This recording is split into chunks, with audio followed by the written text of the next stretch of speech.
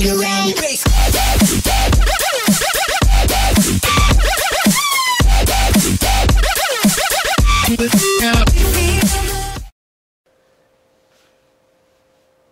Hey guys, Alfred here with another video review. Today we'll be looking at the HIS Radeon HD7850 graphics card.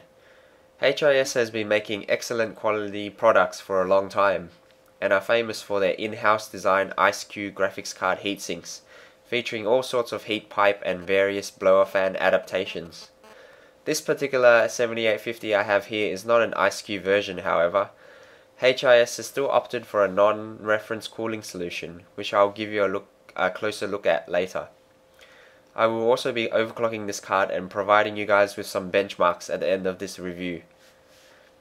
Firstly, having a look at the box, HIS has put a large image of what they explain is Excalibur, as it denotes power and will bring you victory in battle. HIS explains that you will conquer the gaming world with this card. I'm not so sure about that, but the level of performance that the 7850 offers is unrivaled in this price range, and as such this particular card is used extensively in our gaming computers here at Maximum PCs. Going along the bottom here, HIS is offering premium online support in case you run into any issues.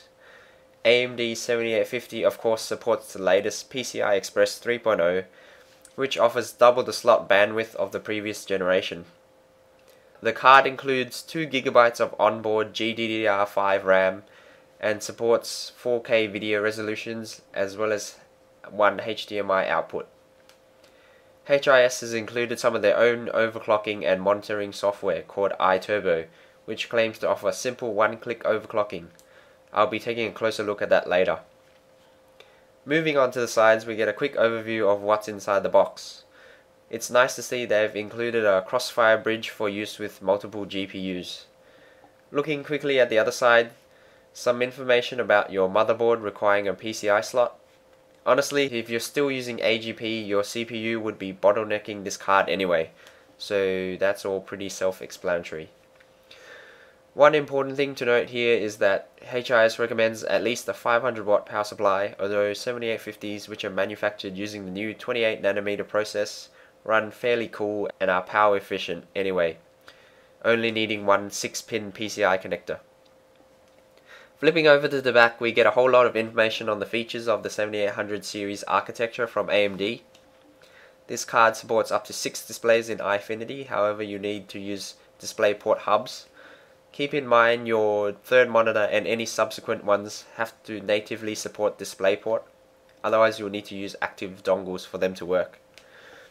AMD's new GCN architecture uses 28nm manufacturing processes, allowing them to pack 2.8 billion transistors into the Pitcairn GPU used here.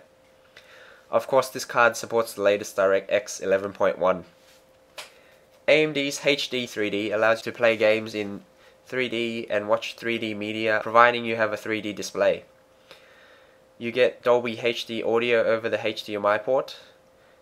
AMD App Acceleration supports OpenCL and Direct Compute, which is particularly useful for speeding up some video rendering and editing programs. HD Media Accelerator, which basically allows for faster graphics processing. PowerPlay technology, which automatically adjusts clock speeds depending on load. One thing they haven't mentioned here is AMD's zero-core power technology, which actually turns off the second graphics card in a crossfire setup during idle, which reduces heat and saves you power.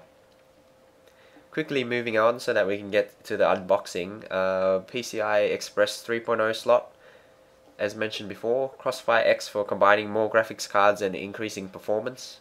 Note the 7800 series cards only have one Crossfire header, so only a maximum of 2 can be used together.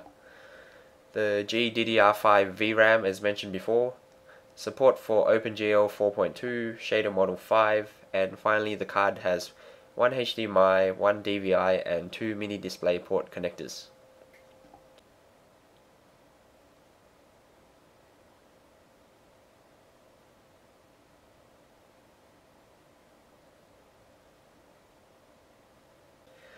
We get a sleek looking black box inside.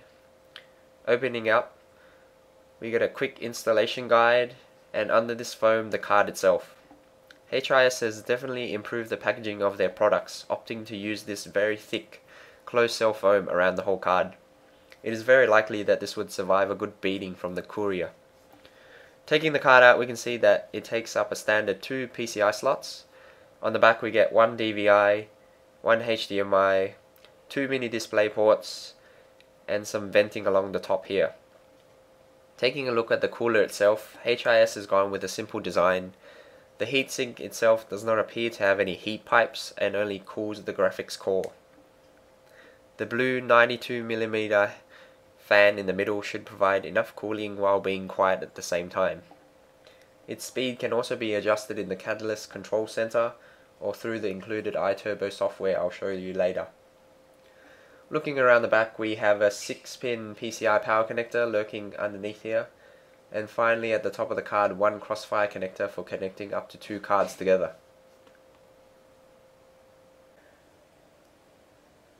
Underneath this foam and a cardboard spacer, we get the accessories I mentioned before. First we have a warranty card, some sort of cardboard pack with some goodies inside,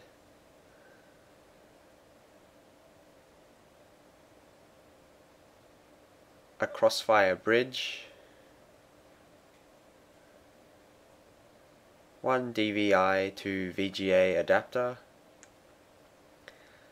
a driver's disc. As always, download the latest from AMD's website.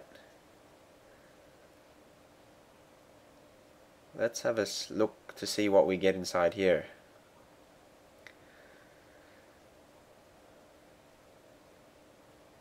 So we get the disc with HIS iTurbo software, a thick multi-language manual, and it's nice to see they've included a case badge here. Everyone knows how stickers increase performance. Now for some benchmark results. You can see here on our testbed we are using a Core i5-3470 CPU running at 3.8 GHz coupled with 8 GB of DDR3 RAM. This particular 7850 achieved a core clock of 1050 MHz up from 860 and 1350 MHz on the memory up from 1200. As a result, we were able to score 6,359 points in 3D Mark 11 on the performance setting. Ramping up to the extreme setting, we get a score of 1,438. Do note, overclocking results can vary from card to card, and you may not achieve the high clock speeds here. During testing, the card remained quiet under full load and did not exceed temperatures of 60 degrees. So that's my overview on the HIS Radeon 7850. Overall, it provides excellent performance while being quiet and running cool as well. As you can see, substantial overclocks could be made on this card, way beyond 7870 clock speeds. As always, be sure to check out maximumpcs.com.au for more information, and be sure to subscribe and check back for more video reviews coming soon.